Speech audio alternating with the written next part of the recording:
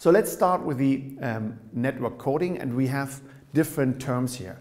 The first is called interflow network coding, and as there's also an analog version, we call it digital interflow network coding. Right? These are the basics, and we will introduce it also how historically it came to the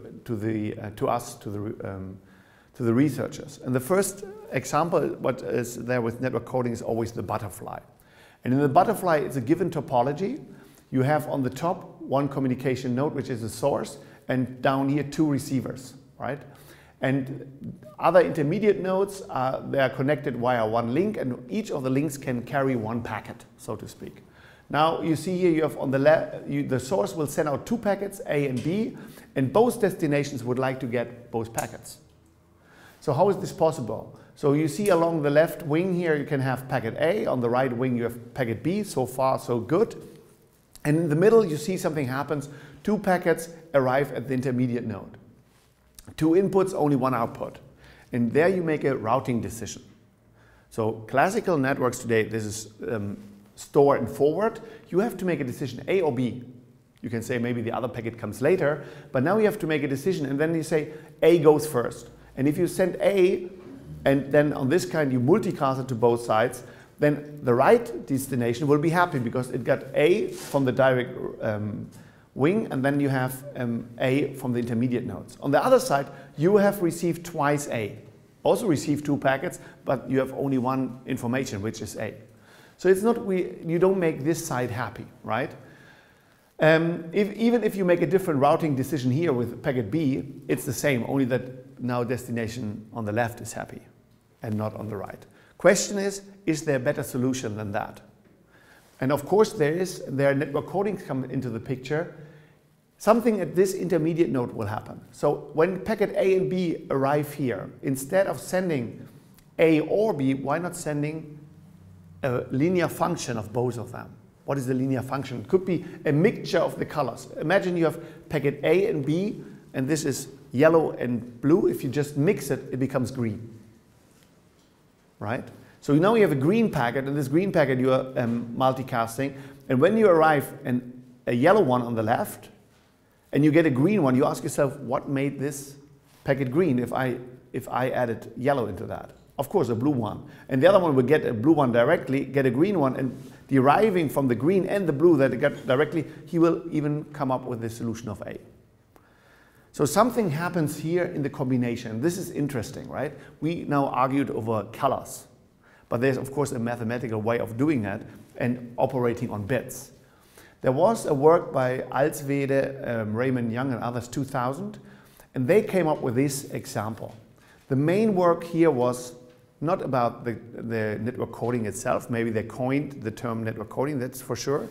They came also up with a capacity calculation. I will show you this later. But the idea of using some mixing of packets was there before, especially in the storage, but for communication, not so much. But what is really the difference between this old way, store and forward, and something that you do? Later we call this compute and forward. You maybe remember the Kirchhoff's law, right? We are all electrical engineers. You understand whatever goes into a node will also be the output of the node. That is true for electricity, that is true for traffic, for water pipes, for oil pipes, whatever kind of pipes it is. It's called the node connectivity law, so whatever goes in goes out. With network coding, there's something different. There will be some information going in, but we find a function to describe the 2 inputs. And the nice thing for us engineers was always, when it comes to packet information or current, we could borrow the principle of others. Now, if we start with network coding, we are alone. It's a very important note because most people think about network coding as something as black magic or whatsoever, because they think they're doing something different. Yes, we do something different, and there's a good reason for it, because it's more practical, it's very easy for engineering purposes. So we are breaking with this classical engineering way and go somewhere else. Now, if you look into another theory of communication networks, it's called the max flow min cut theory. What does it mean? If you have here a certain network and you want to understand what is the max flow over a min cut, you can take your topology and cut wherever you want it.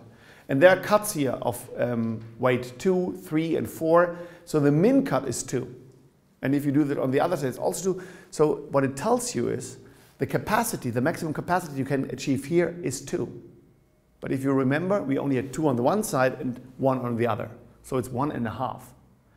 So network coding tells you later you can always achieve the min-cut max flow capacity. Before we do that, let me just tell you how we did the coding, right? There will be an exercise. If you see this lady on the right here, this means exercise. There will be some code examples for that. Now I show you actually how we do the mixing of the colors, which is not colors, it's really bits. If you think about packet A as a bit sequence of 0, 1, 0, 1, but that could be of any length, right? And the same on the B side, you will just send the bit stream to the nodes as we did before. You pass it on, forwarding it on the sides. And what happens here on the where we normally mix the colors, now what you do is you take the 2 inputs and you just do a simple XOR. Some people also call it XOR, network coding, or whatsoever. That this is only a simple example. You can do it even later with more advanced functions, but XOR is the most simple one that you can find. So you take the 2 inputs here as packets, and by XORing means if you have the input 0, 0, as a result you get 0, 0. If you have 1 and 0, you get also 1, and so on. In general, if you have 2 different inputs, it becomes 1. If you have 2 equal inputs, it becomes 0. Okay? And this is what you do here. 2 equal inputs, 0, 2 different 1, 1, 1, and then again 1 and 1 to the same input, it becomes 0. So this is now the mixed signal, the green packet. And you just forward this one here. And if you just pass it on to the others, there's not only a coding here, it is also a decoding on that side. What you do is you get the direct pass, the yellow one, this is the upper one, and then you get the green one, which is here, and you XOR it. And magically on this side, XORing the 2 inputs will give you the missing packet, which is 0, 0, 1, 1, which is the blue one up here. And on the other side, it also works. So suddenly, the same topology, the same rules, the same protocols, but just by introducing some intermediate coding at this node and some decoding on the end nodes, gives you more capacity. So this is the toy example that everybody will come with. So, but there are some questions, right? First of all, how do you know what you have to do here? How do you not know that this is the green packet and not a blue packet? Could be also that this was not, he was not coding, and they just wanted to give you 2 packets. So in order to understand which kind of packets we have to identify what we are doing. And therefore, we do a so-called encoding vector in front of the packets. So here you see, if it's packet 1, we set the first bit to 1. If it's the second, we set the second bit to 1. If you have more, like let's say 4 packets you want to code together, and it's the 4th packet, it's 0, 0, 0, 1. So just indicating where it is. So this tells you first packet, this is the second one. And if you take the encoding vector and you come to the point when you do the coding the first time, you not only code the packets with a payload, you also code the encoding vector here. And suddenly there's written a 1, 1. What it means is this packet, the green one, is a representation of packet 1 and packet 2. It's a linear combination of both. When you then send it to one of the destinations and you do exactly the decoding as before, by combining the 2 packets, something comes out, which means 0, 1, and then a payload. And this means this is the second packet. So what you did here is something different to the normal coding we know. Normally you have a code book. You know what the encoder is doing and the decoder is doing, the inverse of that. But here, the code book is in front of the packet. So now people might say, okay, this is an extra burden because we have to carry the encoding vector over here, but is it really a burden? As you see, with 2 packets, we have 2 bits extra. Good, 2 bits and 4 bits payloads is 50%, but as I said, the packet itself could be also 1,500 byte, and the encoding vector would be still 2. But this encoding vector can grow. It will grow with the decision of how many packets we put together and also how the mathematical operation will later work on a different field. So this might get larger and larger, but therefore we have to discuss about this encoding vector. But interesting is that the code book is generated on the fly, whatever we are doing. So mathematically, if you look at this, it's also quite interesting if you see the butterfly again and just argue over inputs, right? So you put inputs x1 and x2 over here. They're two information entities, and at the destination you would like to have y1 and y2. And the same output on y1 and y2 on the other side. So what did we actually do? We just forwarded x1 on the left wing and forwarded x2 on the right wing. And then the incoming streams x1 and x2 are given to this node. And now the node is coding these two packets together by having some coding coefficients, C1 and C2. And this means the plus here is an XOR later on, right? So you have the coding decisions and you send this. So at the end, what you get is a linear equation system. So what is now y1 and y2? So y1 is directly x1 and y2 is the linear combination. And on the other side, y1 is the linear combination and y2 is x2 directly. If you do the matrix form here, here's the input, this is the output, and now you see the coding matrix over here. And you have to make a decision for C1 and C2.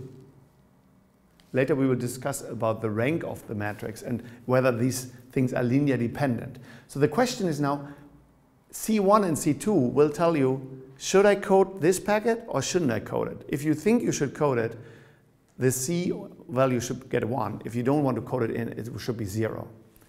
And this means if you look at this matrix, there are two options what you can put at C1 and C2 to make this rank 2. So to make this really to get two, not the same, but different outputs for Y1 and Y2, which means C1 is 1 and C2 is 1. That works. Or C1 is 0 and C2 is 1. So two different options, right? But this is only the left part. If you go to the right part, if you make this 1, 0, that works, or 1, 1, even that works, right? But if you combine both, the only combination that works for both to get a rank on both sides that is equal to 2 is to make C1 and C2 equal to 1. So before that, in the example, I just coded them together. But was this a good idea? Apparently yes, in the end, and even this tells you how to do this. And you know that if you go to Professor Josvik, where they will calculate these deterministic code sets, saying what is the code coefficient here and here for any kind of network. So once you understand what happens here, you understand that we are sending linear combinations. And if we go out to the companies to explain them network coding, we always make not this kind of explanation with linear equations. What we say is, look at this multi-hop network. It's a mesh network, not wireless, it's wired. You have some different information like a banana, an apple, and a coconut, and you enter here and you would like to come out in Berlin. And if you, following the basic principle of the internet, you would just move everything along one path, which is not good for the security, because if the hacker is sitting somewhere in Munich, he can read all of the information. Secure routing says, why don't we use multiple paths sending different information? So we obfuscate the information going over different paths. Now the attacker still understands there's ongoing transmission and gets only partial information, 1/3 of the information in this example. And if you are a friend of Facebook, you always see the following example. What they're doing there is to ask the following thing, yeah, what are 2 apples and a banana is 24, and so on. And then you have to solve the next equation, and you see how all your friends are failing with linear algebra, right? And you lose the respect of them. So these are linear equations, and if you understand that, then you can even solve this and sending linear equations through the network. And suddenly for this guy it becomes very dangerous, because he sees there's still communication ongoing, but he cannot see anymore what goes on. Because there's 1 information and 2 unknown. So 1 equation, 2 unknown is unsolvable, more or less, if it is not a sparse source whatsoever. But there is some inherent security in that. So the first discussion was about bandwidth and efficiency. Now we are talking about security, right? But this was only a side effect.